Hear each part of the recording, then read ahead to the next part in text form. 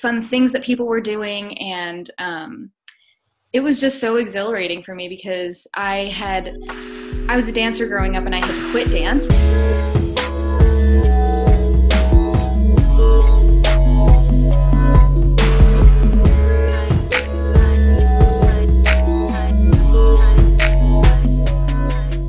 Now going into fashion, where do you think that love for that certain area of design and creativity comes from?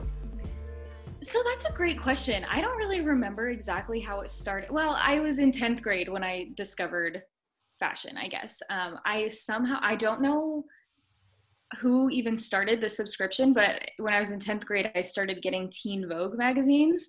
And I didn't order them. Maybe my mom signed up for it for some reason. I don't know.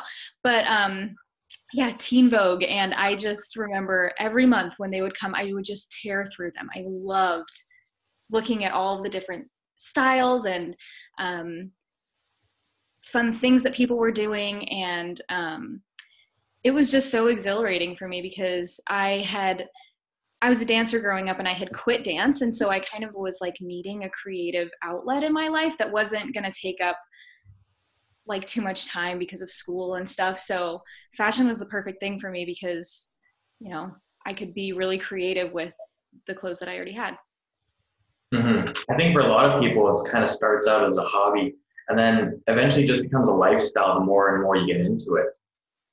I think that's true. I think it started out for me with like actually being intentional about what I was buying. And then after a while, once I had like a base collection, I guess, or a base wardrobe, then it became a lot easier to just not have to think about how to look the way that I wanted to in a certain style. You know what I mean? Mm-hmm. Were there certain celebrities or fashion icons that you drew a lot of inspiration from?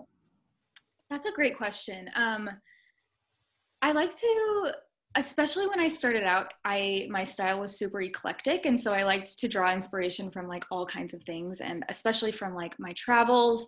I spent a year of high school actually living in Russia. And so when we were there, we traveled to all different places. And so I loved just finding little things here and there in my travels and like incorporating that into my wardrobe rather than like a style icon. Though I would say I loved and still do love Karl Lagerfeld just because of how like outrageous he was while still being able to like keep things classy, if that makes sense.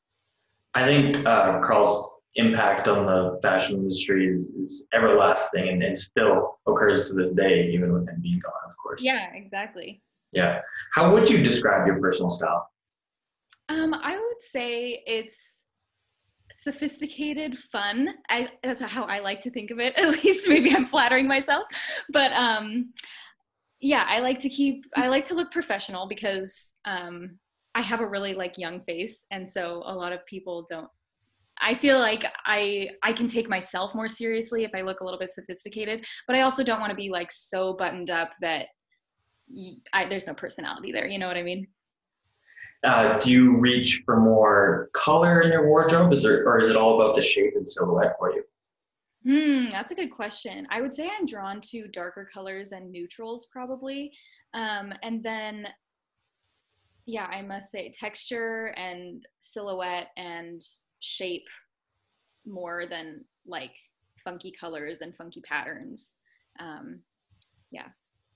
Kind of goes with that whole professional look too, because I think colors kind of draw away from it, but you can kind of still put in your own little twist and taste to it.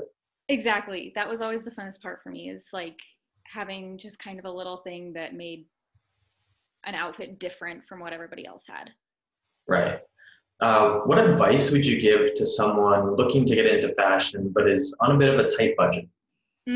I love this question because I think creativity loves constraint. And if your constraint is money, then that forces you to go out of the box and look at how you can make things work for you. It forces you to be resourceful. It forces you to come up with things that are different from other people. And that goes with all aspects of creativity, but specifically for fashion, I mean, I love a good thrift store. And I think that you can find total gems at thrift stores that people overlook, but you can try to repurpose. I also love fabric paint. I think that's a really fun way to make something unique to you. Buy some embroidery floss. That's not expensive, but it gives you a way to personalize things and just make it your own. Something that I've been doing recently is just sewing for my own stuff. So I've been doing my own tailoring. It saves you a lot of money, and it looks a lot better when you do get to customize your own outfits, of course, right? So true, so true. Because you know the things, you're like, oh, I don't like it when shirts are short in the back or whatever. So you can customize it to make it how you want it. So true. That's really cool that you do that. Yeah, I've been into fashion since 10th grade for me too, probably. So it's No a big way. part of my life. Yeah, yeah. How did you get into it? It was more so just kind of looking different from everyone else at school. We're here in Edmonton, Alberta. That's where our marketing office is in Canada. And everyone kind of just wore that same preppy outfit at my junior high and high school. And yeah, I just wanted to branch out. So it started with the skinny jeans and everything. And now it's kind of gone into more professional business sense after graduating university. So it's it's a big inspiration for me and something I'll probably love for the rest of my life. Yeah, I know. It just becomes a part of you, like you were saying. So really cool. Yeah, definitely. That's why I kind of wanted to pick your brain on a lot of this fashion stuff because it's nice seeing people who share that love for it, right? Yes, it's actually, I used to be really insecure about it.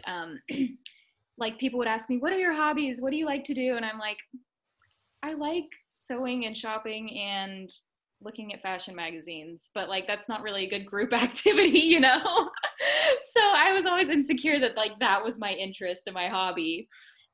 But yeah, it was fun to like meet other people that also shared it, and then we could, like one of my best friends, we loved doing photo shoots and finding fun new things to spice up our wardrobes. So